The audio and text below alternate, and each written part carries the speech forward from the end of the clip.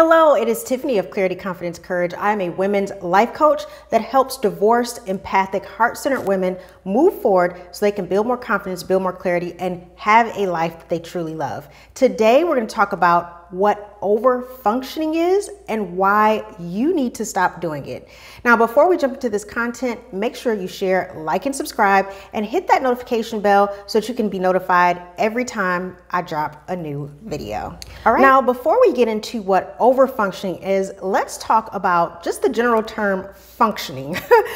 Functioning in a healthy way is just having the capacity to get done and go through with your natural daily roles. So if you're clearly an adult and you're adulting, getting enough sleep at night, waking up in the morning, cooking yourself breakfast, going to work, doing some of the responsibilities that you normally would do. And even if you have a family, yes, you're going to be taking care of your family. These are normal functioning adult things that most people do. If you go to a job, you understand how to delegate, how to work with team, how to work independently. So it's just the normal day-to-day ideas, concepts around having the capacity to do daily living tasks that the average person would know how to do. That's a description of what I would say, just an average, healthy, functioning adult.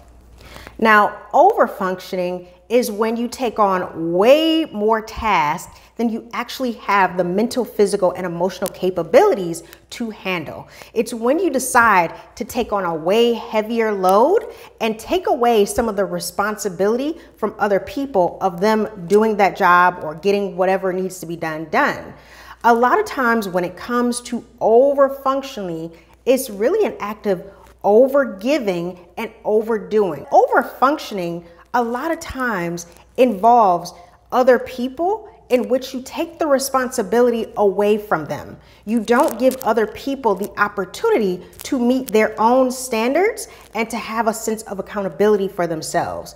So that is kind of the concept of overfunctioning. And as a result, well, we're going to talk about that more and more detail, but as a result, all the work and all the load and all the burden is on you. That is what I mean when I'm talking about overfunctioning.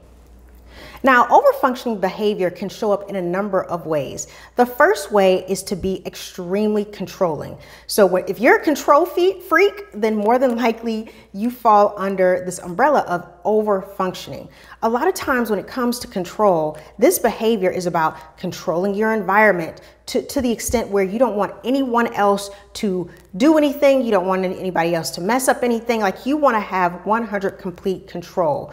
Now, there's a difference between having control of yourself, like controlling yourself, having discipline. I'm not talking about that type of control, like a self-discipline type of control.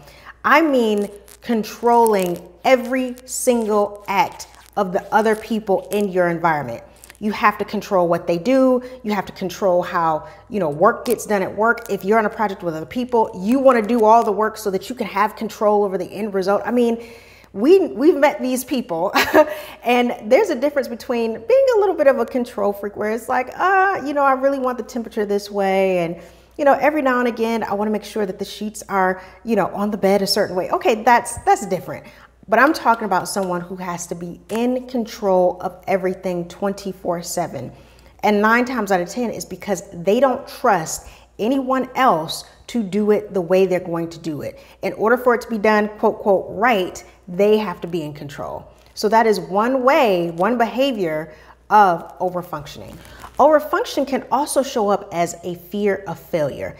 And when I say a fear of failure, it's kind of like this perfectionism that takes over when it comes to overfunctioning at work and this fear of failure. A lot of times, again, you don't want to delegate tasks to other people. You want to do it all yourself because you don't believe that anyone can do it the right way, which is the way that you would do it. So, this idea of fear of, if I don't do it, it won't get done or it won't get done right. So I just have to take control and I have to do it so that there's no failure, so that it gets done right. So there's a fear of failure that's associated with the overfunctioning behavior. And trust issues, that is another kind of way that overfunctioning shows up. When you have a lot of trust issues, 9 times out of 10 is because you've been severely disappointed in the past And so now you overfunction in every area of your life because you don't trust that anyone is going to take care of you, because someone violated your trust years ago. You trust them to get something done, or you trust them to take care of something, and they didn't do it. And so that disappointment led you to having trust issues with people. And it probably was something that happened over and over again with someone that you trusted a lot, especially if you're divorced. It might have been your ex-husband. It might have been your intimate partner that they didn't come through, they didn't show up, they didn't keep their word. So now you don't trust anybody. Now it's like, oh, if I want to get something done, I have to do it myself, because I can't trust anyone to get it done, because that person showed me that I cannot trust anyone. So a lot of times the overfunctioning will show up as a lack of trust in others.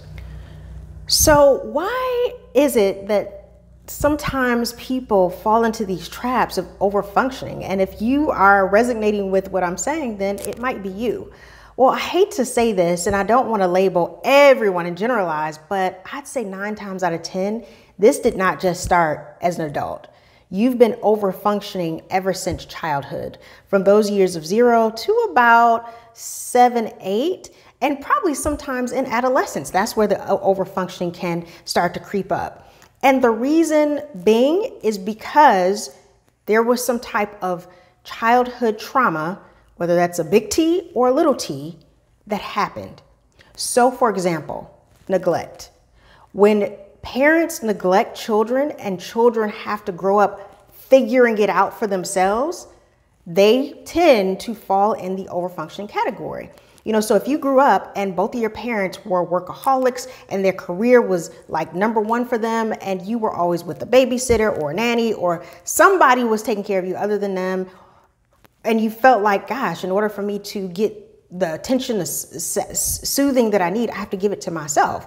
You're probably going to be an overfunctioner because you're used to just doing it on your own. Your parents weren't there. Somebody else, you know, maybe babysitters, maybe these people that you didn't really have a connection to were kind of around, but you had to figure it out for yourself because no one was there to show you. So neglect, emotional neglect, definitely can make you an overfunctioner.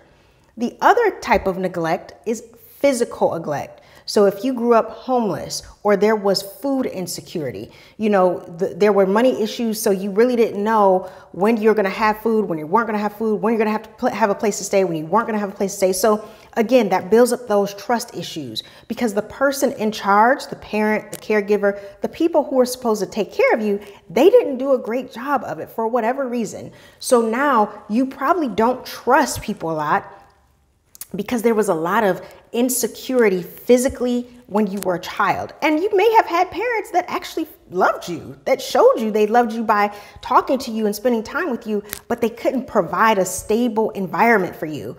And so you felt like as you grew up, okay, in order for me to have a roof over my head and have food on the table, I have to provide for myself. Probably had to get a job when you were at an early age. In high school, you had to work probably while you were, you know, coming home and helping with the bills with your parent. You know, so it's kind of like when a child is enmeshed in that adulthood at an early age, that is a form of neglect as well. Even if your parents were well-meaning, but they just weren't good at money, the bottom line is you had to grow up early. So 9 times out of 10, you tend to overfunction as an adult. The other reason in childhood why somebody may overfunction is if you had a parent that was a narcissist or a drug addict or had some type of mental health issue. A lot of times you probably had to grow up early because all the attention, even if you came from a 2-parent household, all the attention is being given to that one parent that has the issues. They're the narcissist. They have the drug abuse. All the other parents' attention is being given to them.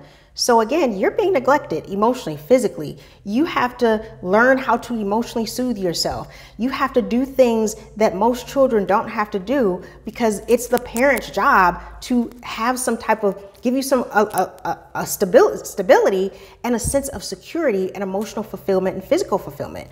But when parents don't do that, especially at a really early age, you start to take on and go into survival mode and say, okay, I have to figure out how to do this for myself. I have to cook for myself. I have to clean for myself. I have to take care of my siblings. You know, when you have a parent that is a drug abuser or has some type of mental illness, a lot of times if there's younger children, you're probably the one that's going to take care of them, especially if you're the oldest child. So all of that plays into what's called a parentified child, meaning at a very early age, you became a parent. You know, there was no parent for you. You had to parent yourself. You had to parent your siblings. You had to parent your parents. So a lot of times when you grow up like that, in that survival mode mentality, you tend to you're over-functioning as a child. So of course you grow up as an over-functioning adult and you're trying to take care of everyone because in your mind, you think that's normal.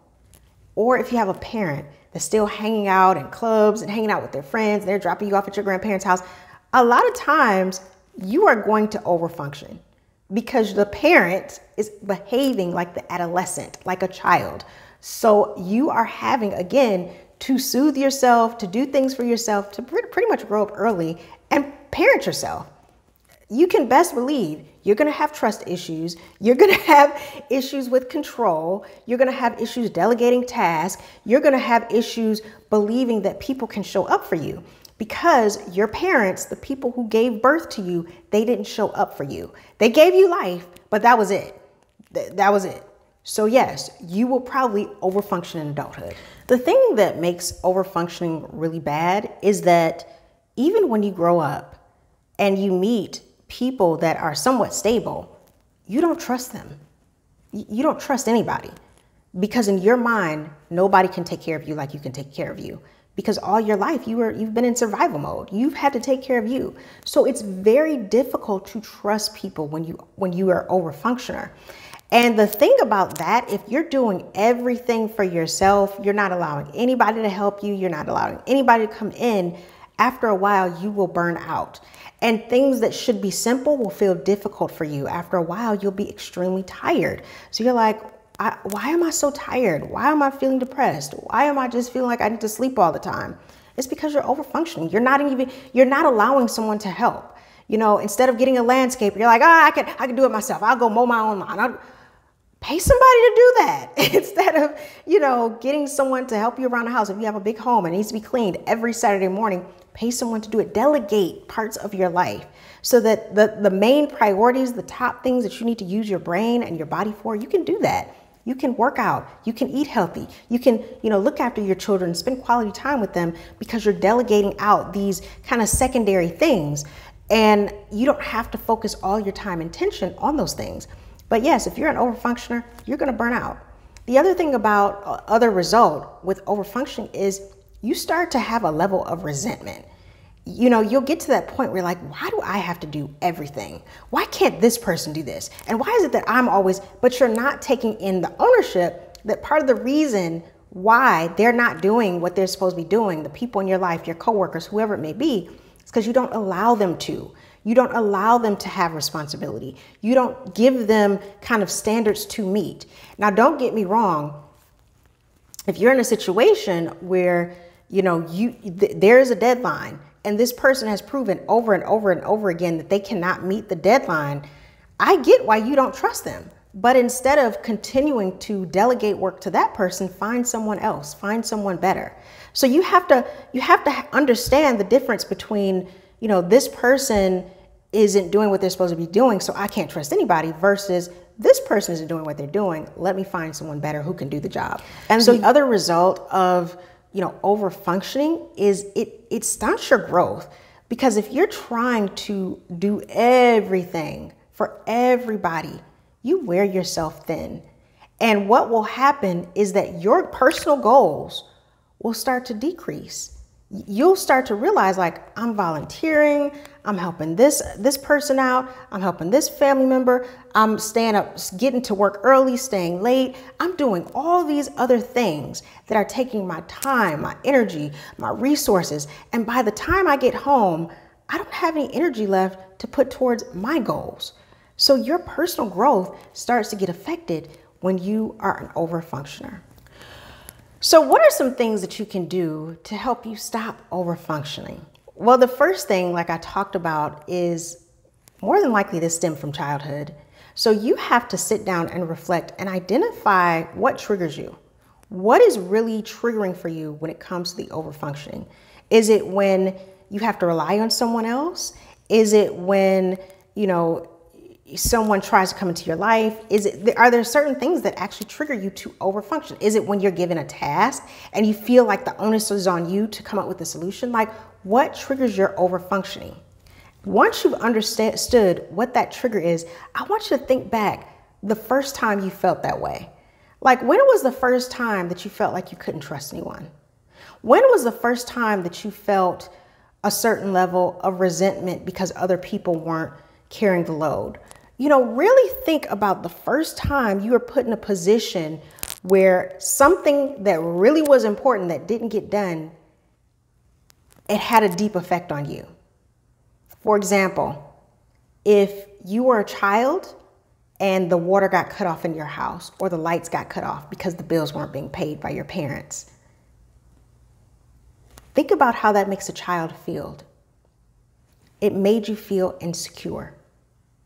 And because of that, now you feel like you have to work extra hard so that your lights stay on and your bills get paid, and no one can take care of you because your parents didn't do it, the people you should have been able to trust. I'm just throwing out an example. That may not be what happened for you, but when you're able to pinpoint the reason why, the trigger, and then what started that trigger, now you've got something to work with. Now you're like, that's where it comes from. So that's step one. The next thing you're gonna have to practice, and I know it's tough, you're gonna have to start practicing delegation. Delegate some things, you know, and it can start small. Maybe you don't want anyone else paying your mortgage, I get it. But maybe start delegating small household tasks. Again, if you normally mow your lawn, hire a landscaper if you can. Just start small, allowing other people or organizations to do things for you. And get accustomed to the feeling of having someone else take over the burden and the load. Feel what that feels like and slowly work your way up to more important things. And next, seek support. You know, seek therapy or coaching to help you understand how to delegate, how to slowly start to trust people, how to slowly start allowing yourself to get centered on what's best for you, and being able to create boundaries and say no to things that you know are not going to benefit you. A part of the overfunctioning is also issues around boundaries. So having a coach to help you set some boundaries, and then say, okay, this is your boundary, and this is when you need to say no. Because if you go over that boundary that you've set for yourself, you're gonna start overfunctioning. It'll trigger you to go into that perfectionism. It has to be perfect, it has to be right, overfunctioning mode. So get support to coach you on how to stop giving into those triggers. And that'll also help you along the road to stop the overfunctioning. Now, I hope this video was helpful for you today with the idea that overfunctioning is just one component of and a result of some of the trauma you probably faced that you didn't even realize. And again, it could be a big trauma, but it can also be little trauma. It could be those little things that over time as a child accumulated, and you realize like, wow, it's because of that. Now as an adult, I overfunction. And more than likely, if you overfunction in childhood, you overfunction in adolescence, you overfunction in your marriage. You probably did. And you were doing way too much and getting way too little in return. So now that you're divorced, it's time to end the cycle. It's time to learn how to stop overfunctioning and how to allow people that you can trust to help you. So I hope you enjoyed the video. As always, be sure to share, like, and subscribe. If you want to donate to the channel, I have a link below to donate to Clarity, Confidence, Courage. And make sure you share this channel with others. All right, I'll talk to you soon. Bye.